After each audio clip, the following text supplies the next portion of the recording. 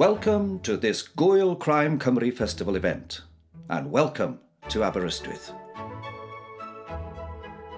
Croeso i'r digwyddiad Gŵyl Crime Cymru Festival hwn, a chroeso I Aberystwyth.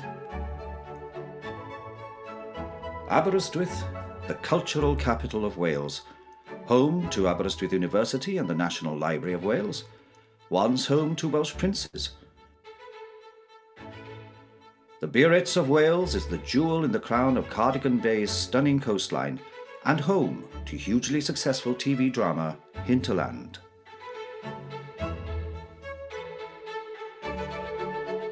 And now, the streets that have become familiar to fictional D.I. Mathias's many fans are getting ready to welcome celebrities from the worlds of crime fiction and crime drama. Because Aberystwyth is home to Wales's first ever international crime fiction event, Gŵyl Crime Cymru Festival.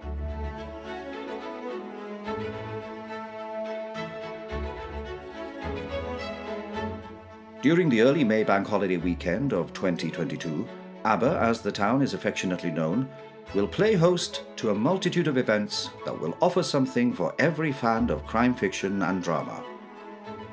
Internationally successful authors will entertain and meet readers in historic buildings. Pub quizzes will bring together authors and readers. Writing workshops, meet the agent sessions, and informal readings will help encourage and develop new writing talent. And in sparkling celebration of new Welsh talent, a champagne reception for Crime Cymru's first crime novel competition winners.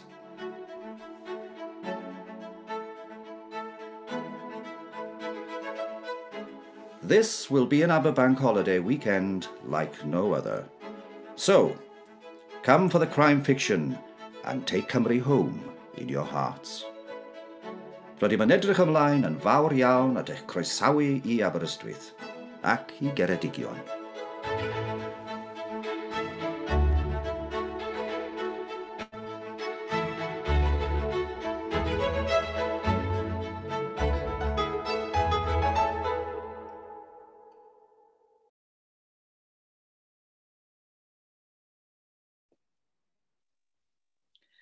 Good evening. On behalf of Crime Cymru and our festival partners, Aberystwyth Town Council, welcome to the 5th event of Gŵyl Crime Cymru Festival Online. I'm Amy Williams and I'm delighted to welcome you to this event. As you've just heard, we're featuring an independent Welsh bookshop at each panel. The bookshop for our event tonight is Gwisgo Bookworm in Aberaeron. So if you're inspired to read any of the books you hear about this evening, please do consider buying from them. At the end of the session, for your convenience, you'll be taken to the programme page of our website, where is a click-through link to Gwisgo Bookworm. This evening, I'm joined by two wonderful authors. Firstly, we have Annette Purdey Pugh. Annette grew up in Flintshire and graduated in English from Lancaster University. In a varied career, she has worked as a medical librarian, an optical assistant, and a milkwoman, bottling and delivering milk for almost 20 years to customers in Ceredigion. A writer from childhood, she has won awards for her short stories and poetry at the National Eisteddfod of Wales, but was inspired to take up her pen more regularly following an Open University course in creative writing. A Murder at Rosings is her first novel and has its roots in a lifelong love of Jane Austen. Welcome, Annette. Thank you. Hello. And then we have Lindsay Ashford.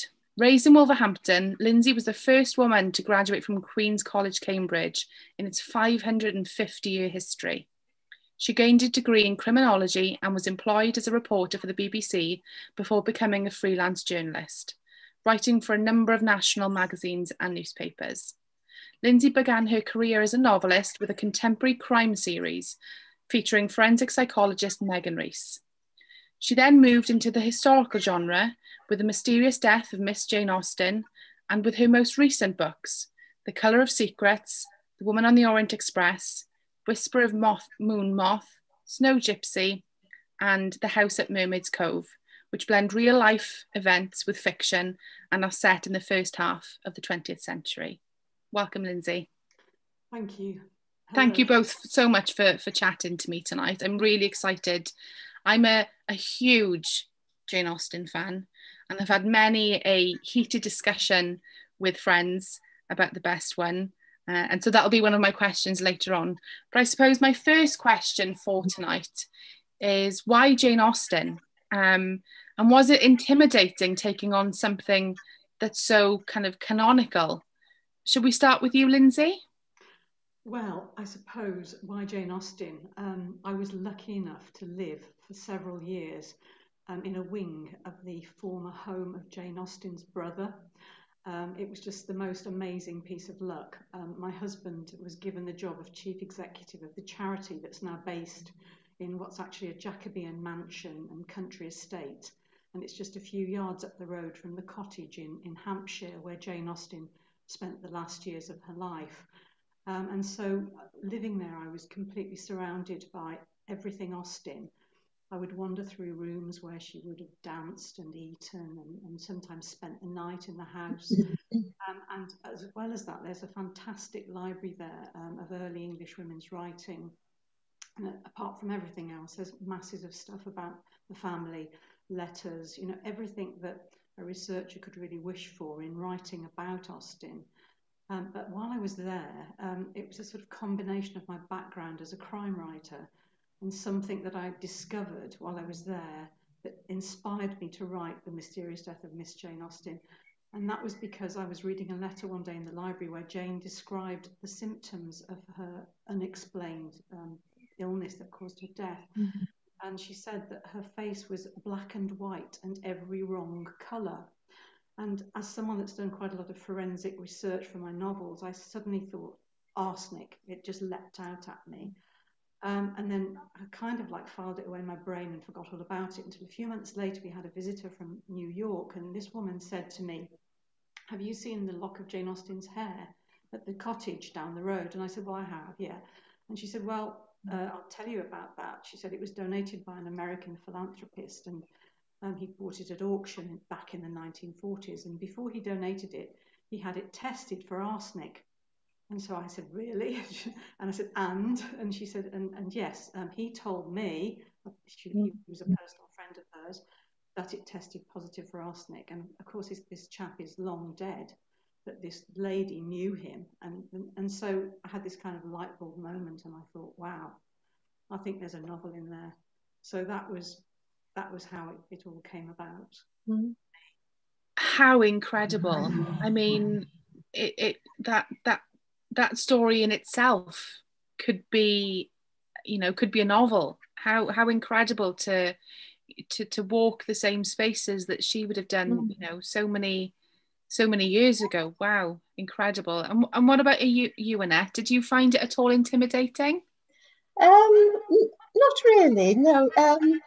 It's a bit of an echo on my sound. I've been a Jane Austen fan since I was given copies of Pride and Prejudice in Mansfield Park by a family friend when I was about 12. I thought they were the most romantic thing ever. I also very much enjoyed the BBC adaptation of Pride and Prejudice with Colin Firth et al. And I had a time to myself one day a couple of years ago, and I decided to have an indulgent day rewatching the BBC series in entirety. And it suddenly struck me at the end, it would be fun to use some of these characters to write a novel, to include them in a novel of my own or a story of my own. And I'm a fan of crime fiction as well. And I thought that here I've got a ready-made villain in a way, or a sort of victim in the form of the obnoxious Mr. Collins, and also a ready-made prime suspect in the form of Mr. Bennet, obviously because of the entail upon his estate. So I decided, it was fun to do. I just set out to write it, really. So I didn't sort of start to think about it being intimidating. But I did decide at the very beginning not to include sort of characters like Elizabeth and Mr. Darcy and the major characters, because they are icons. I think everyone has their own idea of how they are, and it would be better to develop the characters of some of the lesser characters, less important people in Pride and Prejudice. So I chose Anne de Bourgh and Mary Bennet as the principal ones. I had to have Lady Catherine because the body is discovered in her gardens, and obviously Mr. Bennet as my suspect. So possibly the most intimidating thing was trying to make Mr. Bennet's dialogue authentic. You know, he obviously, I mean, I can't match Jane Austen, but he had to be vaguely a little bit sort of witty if I could make him that way. And Lady Catherine obviously wasn't, I stuck to rather a cantankerous old person as she is. I did sort of, she does soften a little bit towards the end of my novel. She has her sort of better points put forward, but it wasn't particularly intimidating, no. And I suppose so. Another one of the questions that I have is you know, how did you, you know, what kind of decision-making process do you have when it came to deciding to do a take on Jane Austen, but also in crime, because obviously that's very different from Yes, the Jane Austen novels. And that's right. you know, I mean, you said, Annette, that you were a fan of crime fiction. And what about you, Lindsay? Were you a fan of crime fiction, or was it that, you know, the discovering of the locket and the symptoms that drew you to writing crime? Well, as I say, I've been writing crime, and in fact, my intention when I moved down to Hampshire was to carry on writing contemporary crime novels. So really, deciding to write the Jane Austen novel changed the course of my writing career. So I kind of made the transition into historical. But, you know, I'd always been fascinated by crime. I did a criminology degree at university. And, you know, I always sort of had it in the back of my mind, I suppose, that one day I would like to try and write a crime novel.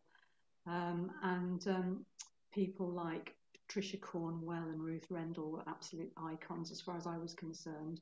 I even had a sort of photo of Ruth Rendell pinned to my desk at one point. I used to look at her every day before I started writing. So yeah, crime was definitely my first love. But I like to say that I've given it up now. So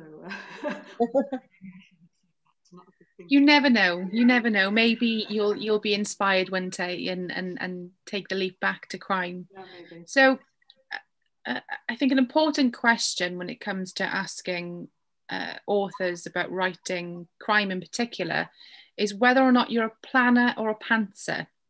And there are two very distinct groups, and everybody seems a little bit different. So are you, when it comes to writing your stories, are you meticulous in your planning, or do you just write and see where it goes? I'd love to hear more about your writing process. Do you have a writing space? Do you have a writing routine? Do you have a writing beverage? Should we start with you, Lindsay? Oh, right, okay. Well, I'll say I started off being a pantser and I turned into a planner, and then I kind of became a bit less of a planner. The first novel I wrote, I just kind of had a first few pages. I actually went on a writing course at the Arvon Foundation. I don't know whether anyone's heard of that. They have run residential courses in various locations in the UK. And I showed it to the people who were tutoring, and they said, well, you know, it's got potential, but, you know, what happens next? And I sort of said, I don't really know, you know, I haven't really worked out. They said, well, you'd better, you know, while you're here, you'd better work it out. So I did, but I did tie myself in lots of knots because I really hadn't properly thought it out. So then I went quite the other way and started sort of really, really planning everything. And I really bored myself rigid by doing that because it was almost like ticking things off as I went along. So I've evolved a technique over several years. And I have to say that I now base everything. When I start a new novel, I always base it on a technique that was I read about in a book called The Snowflake Method by the interestingly named Randy Ingemaster. Let me just remind myself again. Randy Ingemasterson. And it's a bit of a weird book, but it's very, very good. And it basically takes you through stages of planning and plotting. And the very first thing that you start with is you write a synopsis, and it has to be only 25 words. And if you can't get your idea across in 25 words, you might as well forget it. And that to me has been one of the best disciplines that I've come across. And you know, that's basically the elevator pitch distilled to you know, their absolute essence. So yeah, I've got my snowflake method, and I start a new book and I think, right, okay, let's go through the stages. but it still allows me kind of creative wiggle room. You know, if I come across something, it's not like, excuse me, so prescriptive that it's just, you know, like a straitjacket. So yeah, that's. Oh, and you wanted to know where I write? Yes. I hate to admit this, but I start writing in bed every morning. This is my routine. I get up about 6:30. I go downstairs, feed the dogs, and then I race them back upstairs because they try and get in the bed before me. And so I then try and squeeze into the bed with the 2 dogs and my husband and my laptop balanced on a cushion. And then if I'm lucky, my husband in about 10 minutes or so will get up and make me a cup of coffee. And so I write like this for about an hour and a half, then have some breakfast, and then I go to my writing shed down the garden, which is a really, really small writing shed. It's a bit like, I like to think of me being a bit like Roald Dahl, you know, who used to have his hot water bottle on his knee. I have been doing that, well, not the last couple of months, but during the winter, yeah, I had a hot water bottle on my knee and a blanket and a little fan heater. And that's how I do it. That's my routine. That sounds lovely. And I've never come across the snowflake method. I'm going to have to look more into that because it sounds particularly useful. It certainly has been for me. And what about you, Annette? Are you a planner or a pantser? I'm definitely a pantser. I started with the murder at Rosings. I obviously knew who the victim was going to be and the prime suspect, and I just I knew he was going to be discovered in Lady Catherine's garden, and I just started from there. And I didn't have any more idea than the investigators who had actually done it, or who I had to sort of learn along with them as they interviewed the various servants and members of the household. And so it was not until about halfway through that I actually knew who would have done the murder. So I let the characters lead the way, really. I didn't really plan anything, I'm afraid, though I did, as time went by, it led me into little clues which would lead me to the murderer at the end. There was a point where I did have to develop a written timeline to make sure everyone was where they were supposed to be when the murder was committed, because I didn't want to get it out of sync. But otherwise, no, it sort of grows organically, really, I'm afraid, just through the characters themselves. And do you find then that it's almost like you are discovering more and more as you go along, as you write? Yes, I'm learning about the story myself as I go along and about the characters. So I'm afraid that's just how I do it. And unlike Lindsay, I don't really have a routine for writing. I tend to write when I do have spare time, I have a laptop on my knee on the sofa, maybe an hour or so in the morning, a couple of hours in the afternoon. We do still have a farm, so obviously just lately we've been busy with lambing, so there isn't a lot of time for anything else. But just when I can, really. I'm not really very organised, I don't think. And I think, you know, it's interesting, you know, having done a couple of these events for the festival now, how different everybody is, and you know that different things work for different people. So this question was inspired by Alice, who was our Crime Cymru co-chair and festival organiser, and a discussion that we had a couple of years ago about what our favourite Austen novel is. And I was wondering, do either of you have a favourite? Should we start with you, Annette? Yes, I'm afraid mine is Pride and Prejudice. It was the first Jane Austen novel I read, and it has everything, really. It has romance, it has excitement in the form of when Lydia runs away and they have to find out where she's gone, and humour as well, in the form of that Mr. Bennet and Mrs. Bennet as well, that she's very over the top. They're different forms of humour, and a very feisty heroine, which is why I really like it. I think Elizabeth is the best of the Jane Austen heroines. She's intelligent, she's confident, clever, and you can tell when she marries Mr. Darcy, it's going to be sort of equal partners. You know, he's not in that marriage, which is good. Brilliant. And what about you, Lindsay? Well, I've got a terrible confession to make in as much as when I first started reading Jane Austen, which was at school, I didn't really like her books at all. And I think it's because I just wasn't mature enough to kind of get them. But obviously when I went to live in Chawton in Hampshire, I thought, crikey, I'd better remedy this. So I read them all, you know, and I couldn't believe how much I liked them because I was older. And I think really my favourite is Persuasion, and I think that's because it's about a slightly older character and it's about second chances. And I like that. I like that sort of whole theme, you know, of second chances. So yeah, Persuasion is mine. Fantastic. I won't tell you what mine is and how the discussion went with Alice and I. Actually, I will. My favourite is Mansfield Park, which seems to be a bit of an odd one for some people. I think a lot of people are quite surprised when I tell them that that's my favourite. Talking about our favourite Austens, have you been reading at the moment? You know, what are you reading? Are you reading crime? Are you reading something different? What have been your favourite books that you've read recently? We'll start with you, Lindsay. Right, well, the book I read most recently is The Third Man by Graham Greene. I mean, I should have read it years and years ago, but I didn't.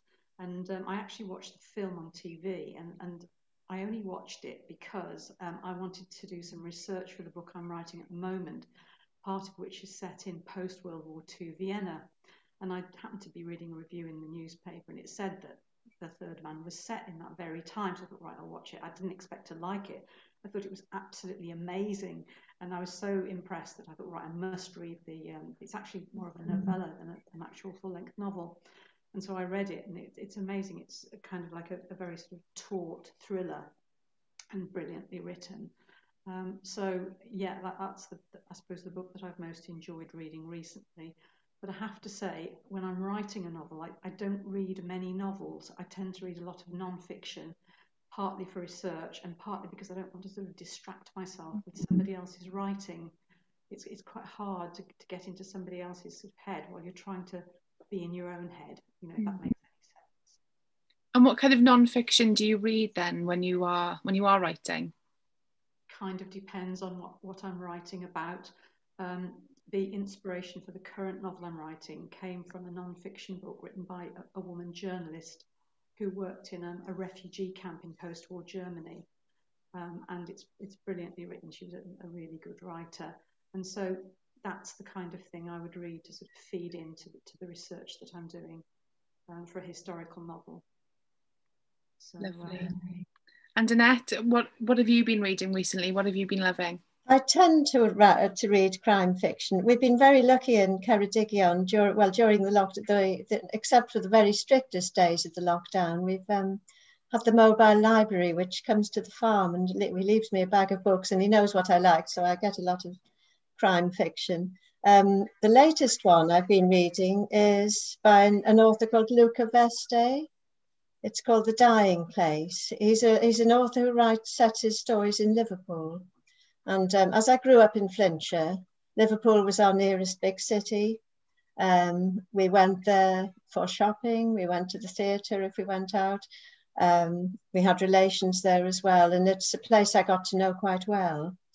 And he writes, the novel I've been reading now is, I suppose, about a group of vigilantes who, in inverted commas, set out to clear up the streets with devastating consequences. And he has believable detectives, quite well-rounded, and not too much police procedure, which can be sometimes a bit tedious. It's quite fast-moving and gritty and uncompromising, really, and I've quite enjoyed that. Fantastic. So when you're not writing your own novels and you're not reading, what is it that you both enjoy doing in your spare time? What is it that you do to relax? We'll start with you, Annette. I tend to do the writing to relax from the other things I'm doing, but I'm afraid I do. At this time of year, I do quite a bit of gardening because we like to grow our own vegetables. I'm not so keen on cutting the grass. Otherwise, before the the first lockdown, or it seems years ago now, doesn't it? I did do some taster sessions in life drawing, which is something quite a surprise to me. I hadn't done art at all since I was in school, which is many years ago. And it is surprisingly relaxing. It's something everyone should try, I think. You have to concentrate quite hard because the poses don't last very long.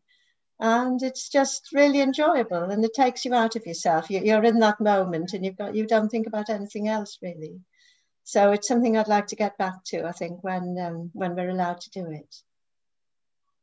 Yeah, I should think that you have to concentrate so hard on what you're doing that it gives you the opportunity to completely clear your mind. Absolutely, you're just thinking about that, and you have 5 minutes to do it or something. So it's really good. I think everyone should try it once or twice.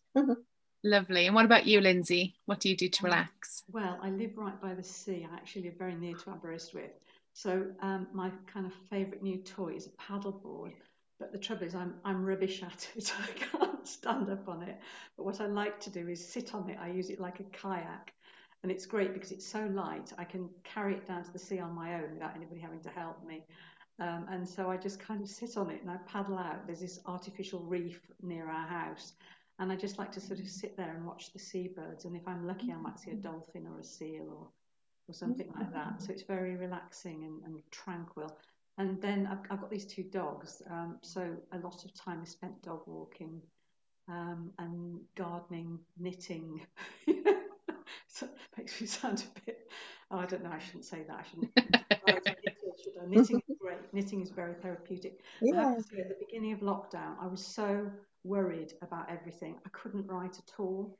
And I took up knitting again after many, many years of not knitting. And it really saved my sanity because it's something I could concentrate on, but it didn't demand the same kind of mental energy as writing does. So I'm kind of rehooked on knitting because of that. I attempted to give cross stitch a go when lockdown first hit, and I'm not very good at it. And because I'm a bit of a perfectionist, if I got something wrong, I would just stop. Couldn't look at it. That's it. I'm done. I'm done. But yeah, I think I struggled to read when the pandemic first hit. I didn't have that kind of the mental capacity to concentrate on things. But the water, that paddleboarding just sounds so peaceful. Oh, it sounds wonderful, and I miss the water. I do. I miss the sea. I'm quite far inland. We've been in lockdown. We haven't been able to go, so I'm looking forward now that things are opening up to spend more time by the sea, hopefully. So, being we're talking about the pandemic, what do you think your characters would be getting up to in lockdown? We'll start with you, Lindsay. Well, I'm sure that Jane Austen would have observed it all with her usual acerbic wit. And found much sort of humour in it. But on a kind of more serious note, she would have been very familiar with the sudden unexpected death of relatives, family members, because of course death was much more present in those days. In fact, while I was researching, I read that women who were pregnant used to write death letters to their nearest and dearest because they were so afraid of dying giving birth to a child. And in fact, Jane Austen's sister-in-law, who's mentioned in my book, she died giving birth to her 11th child. It was just horrendous. So there was a lot of that. But going back to the sort of humorous aspect, the cottage where Jane Austen lived in Hampshire looked directly across the road to an inn, which was on the kind of major coaching route through Hampshire. And I'm sure that Jane would have amused herself by watching the comings and goings. So lockdown would have been a bit of an anticlimax because it might have made her creative juices dry up a little bit because there would have been nobody going in and out. So, not so good. And what about yours, Annette? What would they be getting up to? I think my characters would be coping quite well because in a way their houses were bubbles in themselves. So there was the big house at Rosings with the family and the servants. So they're all together. They wouldn't have to go anywhere because things would be delivered. And same with the parsonage. in those days, probably people didn't travel very far from their villages anyway, so the 5-mile rule wouldn't have been too much of a problem. And as Mr. Collins has been murdered, they wouldn't have had to go to church. So they would have been saved from having to sit together in church. So I think they probably would have managed quite well. Fantastic. So now that things are opening back up again and we're allowed to travel a little bit more, is there anywhere in Wales that you're particularly looking forward to going to now that we can move around a bit more? We'll start with you, Annette. Right, well, obviously I'm going to say the first thing I want to do when we're totally released is to go and see my grandchildren and actually play with them instead of having them at arm's length. But apart from that, last summer we had been planning to go to Haedd Wyn's house in Trasfynydd at Ysgwrn. For anyone who doesn't know, he was a Welsh poet who dreamed of winning the chair at the National Eisteddfod, but sadly he did win in 1917, but sadly he died in the trenches before he ever knew he'd won. So the chair was brought back to his farm with a black cloth on it, and it's called the Black Chair. So we were really hoping to go there, but of course those plans have gone. So I'm not sure about. I presume maybe we can go this year. I don't know. Oh, fingers crossed. Fingers crossed. And what about you, Lindsay?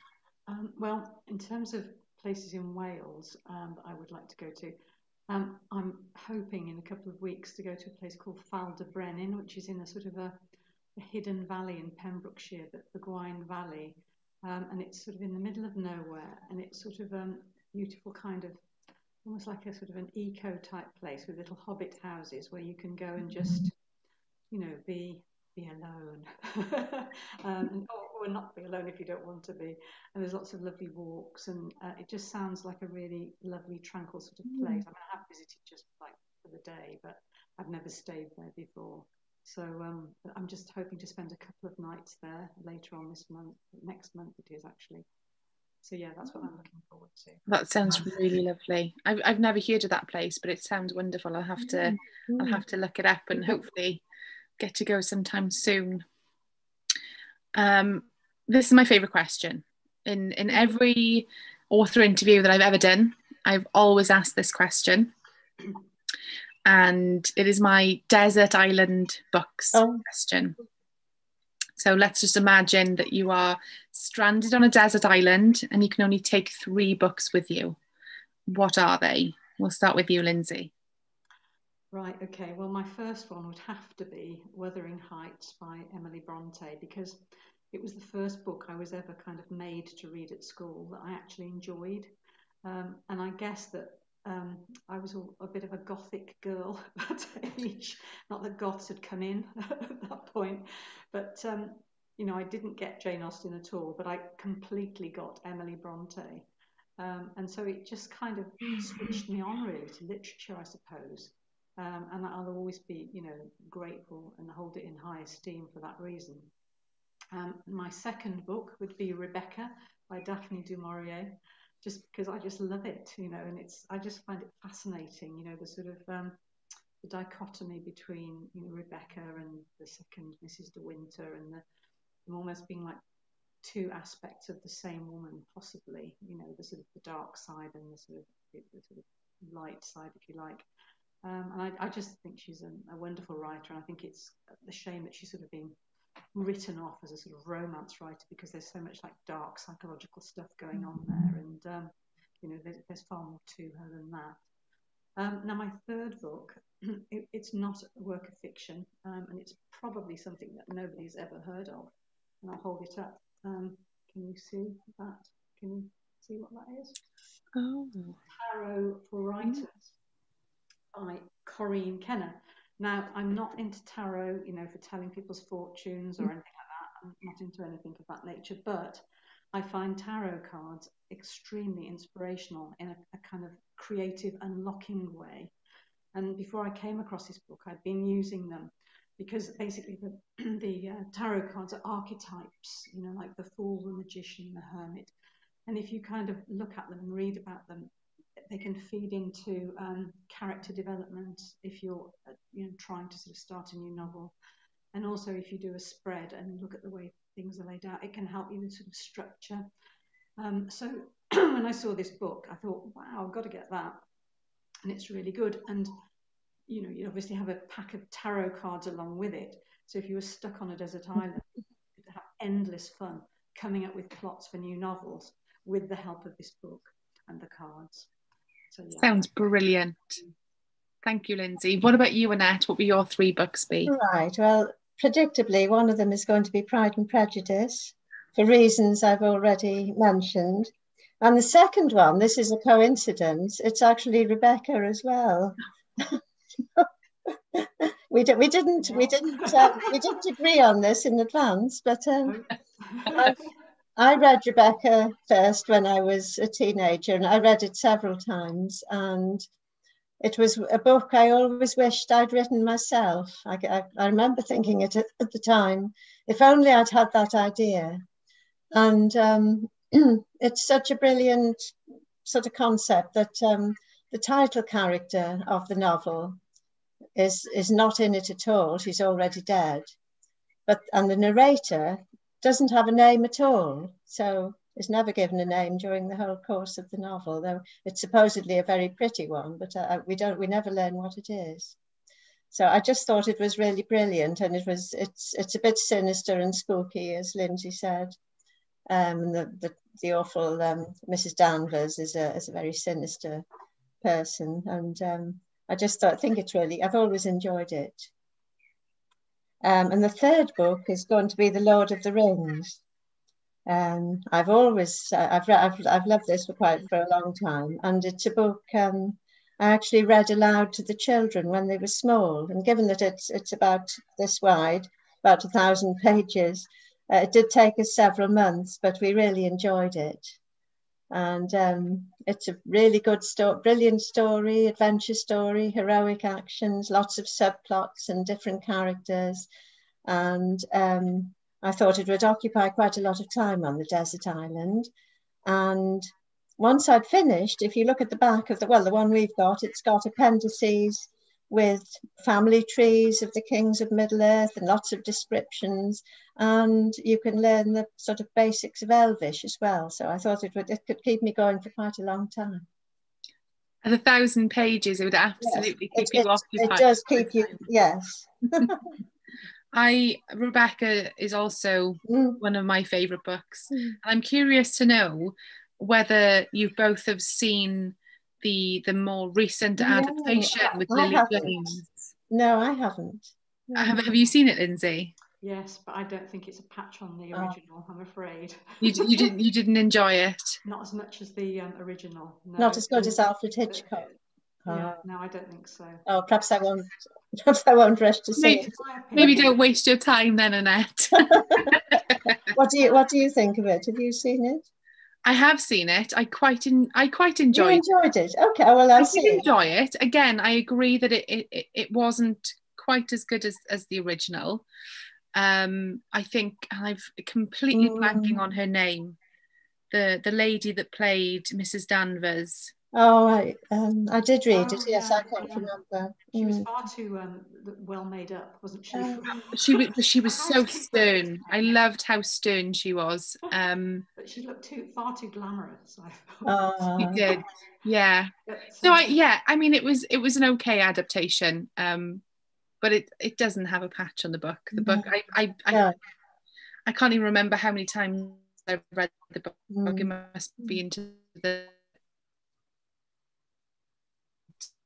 So I'm glad that that's something that you've both chosen to take to the desert island with you.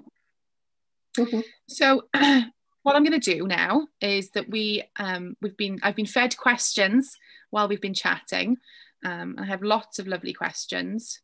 So we'll start with this one, and this is a question from Margaret. And I'm guessing that this one is for the both of you. And she's asking, is there something compelling about bringing someone as prim and proper as Jane Austen into the realm of depravity? Should we start with you, Lindsay? Well, she wasn't prim and proper, certainly not from the research I've done. She was, you know, maybe how people think she was.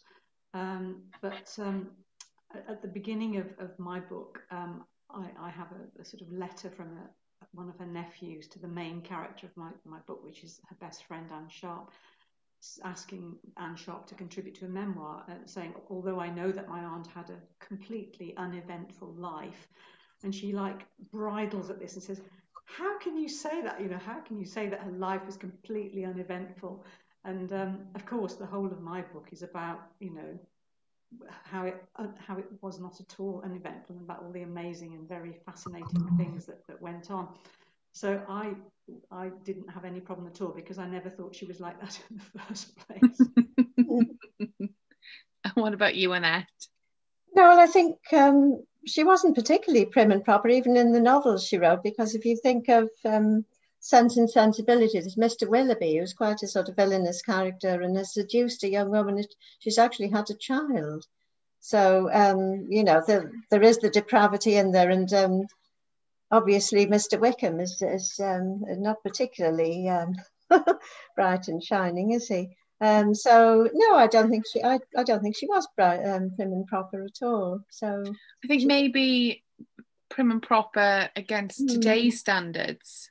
Potentially. Yes. You know, we are living in a very different time, aren't we?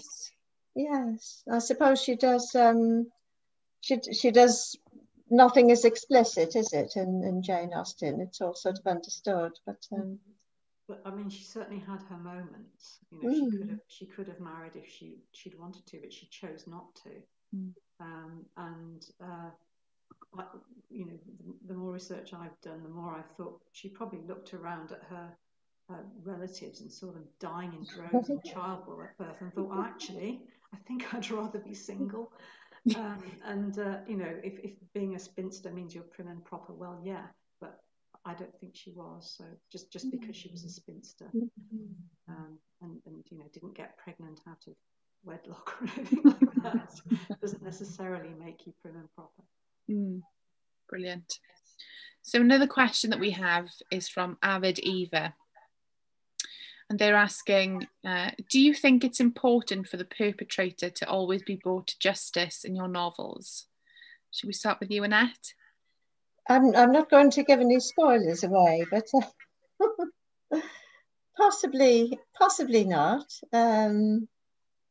It just depends what happens. Well, it depends. I suppose it depends what you mean by justice. That's all I can say. I don't want to give the end of my novel away. So if I'm reading a novel, well, no, probably not. Not in the official sense of being in a court and being sentenced, but possibly it's good for something to happen to them, or to, you know, they get their comeuppance in some way or other. But maybe not official, not actually sent down, for example, as a definite thing. There was a discussion last night, wasn't there, about whether the sort of criminal person or the perpetrator should be the hero of the novel, rather like Dexter on the television, you know. But I'm not too sure about that. Lindsay? Well, I would sort of very much agree with what Annette said, and likewise can't really say much about my Austen novel because that could constitute a spoiler. But I think that, yeah, it doesn't necessarily have to be justice in the conventional sense, you know, which I suppose at the time my novel is set would have meant the hangman's noose. But you have to feel that has been satisfied somehow, in some way, that they haven't got away with it scot-free. But I do like the idea of sort of leaving some things to the reader's imagination and letting people make their own minds up about things. Throughout my novel, you never are quite sure whether the main character is absolutely sort of incredibly, forensically aware and clever, or whether she's actually got too vivid an imagination, there's always that slight, worry that maybe she's just, not quite normal. That sounds bad, but I quite like the idea that I'm playing with this idea of, people kind of could just write her off as a sort of batty woman who'd been disappointed in love or something. So I quite like the idea of leaving some things to the reader's imagination. Brilliant. So we have a question from Wendy who asks, so Jane Austen's novels are quite slow paced. Modern crime readers expect a faster pace. How did you get the pace right in your own books? Should we start with Lindsay? Well, I tried to be faithful to the period. It's quite a tricky thing to pull off because I was writing it in first person, as I said, in the character of this friend who really existed, of Jane Austen. So I had to really kind of mirror the pace of Austen's novels to an extent. Obviously, it was very different because it was, a mystery. But it was really also a family secrets novel and a kind of quite an unusual love story, all sort of, wound into this mystery story. And I hope that it was reasonably fast-paced, but there's no way you could compare it to a contemporary crime novel. And I just hope that people who were interested in Jane Austen and were fans would take it, in the spirit of the time. And I hope that they would think that I'd got an authentic sort of tone to the whole thing that would sort of be in keeping with Jane Austen's own novels. So that was my approach to it, really. And Annette? Yes, let's think. I think my novel is not very fast paced, obviously. I think I tried to stick as close in a way to be a sort of, to reflect Jane Austen's style as far as I could. Though obviously I think probably more happens as you go through the novel. It's not as fast paced as a modern inverted commas crime novel would be. I think yes, I can't think really. Well, I don't. It's hard to give an answer to that one. Can I answer it? Because yes, you've read it. Yes, of course. Yes, absolutely. With wearing my other hat as the chair of Honno Welsh Women's Press, I actually came across Annette's submission and thought it was brilliant, and I ended up editing it. So I do know something about the book. And what really drew me into it was, first of all, it starts with the discovery of a dead body, which is absolutely perfect for any crime novel. The other thing was that I thought she got such a sort of a brilliant kind of authentic voice. She really had, got into the sort of spirit of Jane Austen's writing. And as I said before, that's a really tricky thing to pull off. So not only did it draw you in straight away, and it's like a good old-fashioned murder mystery, but it's also incredibly faithful to, Jane Austen's characters and her style of writing. So I think that it succeeds, on both those sort of footings, really. And if that doesn't inspire everybody watching to go out and get your books, I don't know what will. So we have another question from Margaret, who asks, with Jane Austen and crime, is it inevitable that it becomes a cosy mystery? Should we start with you, Annette? Well, mine is definitely a cosy mystery. I suppose it doesn't have to be inevitable. I wonder I wonder about something like Death Comes to Pemberley by P.D. James. Would that be called I don't know if that would be called cosy exactly. It's hard to say, isn't it, really? I think it's probably more likely to be a cosy mystery than not. Or you're getting into the realms of sort of, going off at a tangent, sort of Pride and Prejudice and zombies or something like that. It's I think if you're going to stick at all close to the original sort of idiom of the thing, then it probably has to be, in my opinion. What do you think, Lindsay? Well, I was going to mention Pride and Prejudice and Zombies as being about the only example I could think of somebody sort of experimenting with the genre in a way that wasn't cozy. There is a whole industry in America of cozy Jane Austen crime novels. It's just, massive over there. So I think, in general, it sort of lends itself to the sort of cozy crime genre very well. I completely agree. I think it's so fitting. We have a question now from Alice, and she says that we've talked about miscasting potentially in the new Rebecca adaptation, and she'd like to know, who would you cast as your protagonists in your books? Should we start with you, Lindsay? Well, I actually was very thrilled when my book was adapted for Radio 4, and it almost made it onto TV, but didn't in the end. I won't go into the sort of gory details, but there were 2 actresses cast as my 2 main characters, and I now see them on TV quite regularly. So Anne Sharp, who's the friend of Jane Austen, who's played by Ruth Gemmell, who is currently playing the mother in Bridgerton. If anyone has seen that. Yes. And so that she was Anne Sharp. And the other person who played Jane, it's terribly my brain. Her name was Elaine. I can't remember her surname, but I saw her on a trailer a couple of days ago for a drama called The Intruder.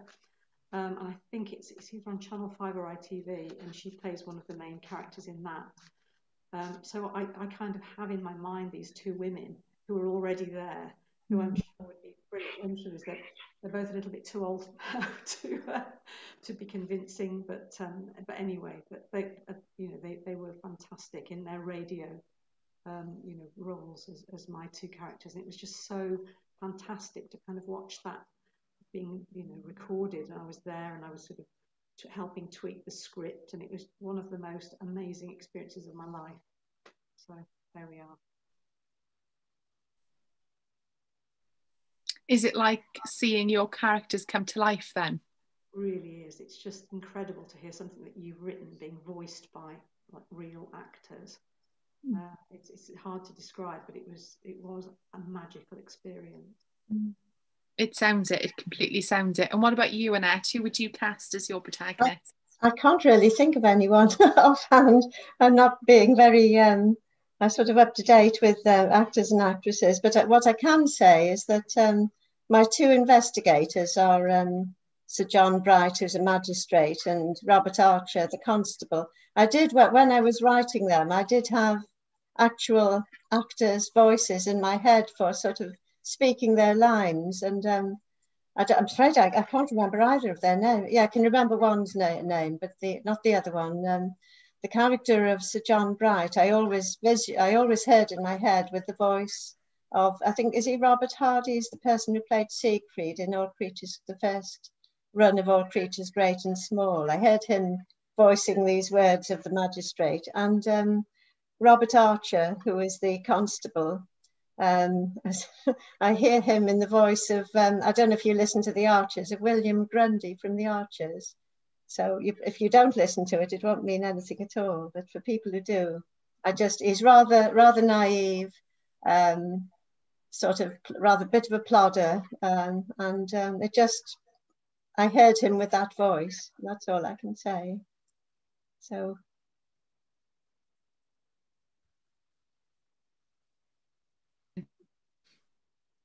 Question from Matt Johnson, who would like to know, how have you injected Jane Austen style humour into your books, and do you think that's an easy thing to do in a crime novel? Should we start with you, Lindsay? Well, I just kind of mined everything that I could find that Jane Austen had ever written, and I took things that she'd said and wove them into not sort of in a plagiaristic kind of way, but for example, I can't remember where it was that I read it, was that people's intelligence was judged by the size of their noses. It was kind of like an Austen family joke, that the bigger your nose was, the more intelligent that you were. And there's a comment partway through the book that Anne Sharp, the main character, is judged by Jane Austen's mother to be highly intelligent because she has such a a fine, large nose, and Anne doesn't quite know how to take this. She thinks perhaps she should take it as a compliment. Whereas Elizabeth, the sister-in-law, has no nose at all, you know. So it's things like that I sort of took and adapted. But there is so much there, you know, if you obviously read everything, that you know, you can take things from her own sort of wit, because she was obviously a very witty writer, and weave them in, you know. So that's what I tried to do. What about you, Annette? Right, I did try with Mr. Bennet to inject a little bit of humour into things that he said. For example, when Mary, this is early on in the book, they're discussing Mary's view, the possibility of her ever marrying, and it has been suggested that she might meet one of her Uncle Gardiner's clerks and find someone to marry there. But she said, obviously, she says, oh, she disparages that. It's not something she thinks is suitable for her. But Mr. Bennet says that the world needs clerks just as much as soldiers, you know, and probably rather more than it needs grand gentlemen. So I put sort of little remarks like that in there. And I don't know if it's Jane Austen style humour, but the constable, who I say is rather sort of naive and unworldly, does visualise Lady Catherine in sort of different positions, different situations sometimes during the course of the novel. When the magistrate says that he's going to interview the family, you know, oh, you're not going to interview Lady Catherine. He visualises Lady Catherine in the dock at the county assizes. He has an awful vision of her in his head. So I put a few things like that in, but obviously not up to Jane Austen's standard. Brilliant. And a great question. What do you think Jane Austen would make of your books? Should we start with you, Annette? Oh, gosh, I've no idea. She'd probably, I think she might be quite surprised that so many people are writing Jane Austen spin-offs. When I started this one, I'd read Death Comes to Pemberley and Longbourn, which is the story of the Joe Baker, isn't it? And I think Val McDermid had done a Northanger Abbey, hasn't she? But I don't know. I had no idea quite how many there were around. So I think she would really be quite surprised. But I don't really know what she'd make of it. But hopefully she might find it amusing. But though I think she didn't really like sort of crime type. Well, I don't know if there was crime genre in those days, but I think she said she wanted things with happy endings that were, you know, didn't deal with too unpleasant subjects. So possibly she might not have liked those aspects of it. Now, what about you? I don't know what she would have made of it, really, because I'm basically kind of raking through the family secrets, and I don't know whether she would have liked that very much. I know that after she died, her sister Cassandra burnt a great many of the letters that had been written between them, which suggests that there was something that they didn't want the world to know about. And so I think that they were very keen, you know, not to sort of wash their dirty linen in public in any way. And of course, my novel suggests something quite, you know, controversial, not just about what was the cause of death, but also about the relationship between the two women, the nature of the friendship. So I don't know, but I hope that she would have appreciated the kind of depth into which I'd sort of gone into everything about the family. And at the end of the day, it's about, you know, strong women, and I hope that she would have appreciated that. So yeah, I hope she wouldn't have been too horrified by it. It's to the last question, actually, which is, what is the most interesting thing you found out about Jane Austen or her world when you were doing your research? Lindsay? Well, I suppose I've already sort of to some extent gone into that, in as much as it was the business of the arsenic, and that led me to do a lot of research about the use of arsenic at that time, and I discovered that although we can never be sort of categorical about what she died of, I certainly ruled out some of the things that had been mooted as a possible cause of death by just simply investigating. And one thing I discovered was that she did suffer from, for example, rheumatism. She names that in her letters. And she would have been given a medicine, probably that contains arsenic. There was one particular one around at the time called Fowler's solution. And there was an absolute epidemic of arsenic poisoning in the 1800s. Some of it was accidental, some of it was deliberate. But it mimicked, arsenic poisoning mimicked the symptoms of various other things, and you could get away with it. And it wasn't until 19 years after Austen's death, when a test called the Marsh test was developed, that you could actually say categorically that a body contained arsenic, or indeed hair, which is where my story, sort of focuses. And you could tell whether there was arsenic in it. But until that time, there was no way of proving if somebody had died of arsenic poisoning. Finding all that out was probably the most interesting thing as far as I'm concerned. And what about you, Annette? Did you do a great deal of research? I didn't, I'm afraid, apart from rereading Pride and Prejudice a couple of times. What was the most interesting thing that you learned, rereading Pride and Prejudice? I suppose just the sort of how accurate, it's hard to say really. Just how well constructed the novels were, really. I don't know really. It's just nothing. I suppose that I had nothing more than I'd always known about them. But I don't know if I learned anything new about them really. As to research, I did have to look up things as I went along to make sure I hadn't got details incorrect. Sort of when did schools begin for children? I realised I was going to talk about a servant who was so young she should have been sitting in school, and of course she wouldn't have been as a girl in those days. And did jigsaws exist in Georgian England? I remember checking that. So I did check things as I went along, but as regards research, I didn't really do very much. And did jigsaws exist in those times? I did, yes. Brilliant. And we've come to the end of the audience questions, so thank you both very much. Thank you everybody for joining us this evening, and thank you for your brilliant questions. Just to remind you that if you'd like to buy any of the fabulous books that that have been discussed this evening, please consider clicking through from the programme page to the featured bookshop, which for this event is Gwisgo Bookworm in Aberaeron. And finally, on behalf of Gŵyl Crime Cymru Festival Online, I'd like to thank Lindsay and Annette, and to wish you all a good night, and we hope to see you in Aberystwyth next year. Take care. Thank you. Thank you.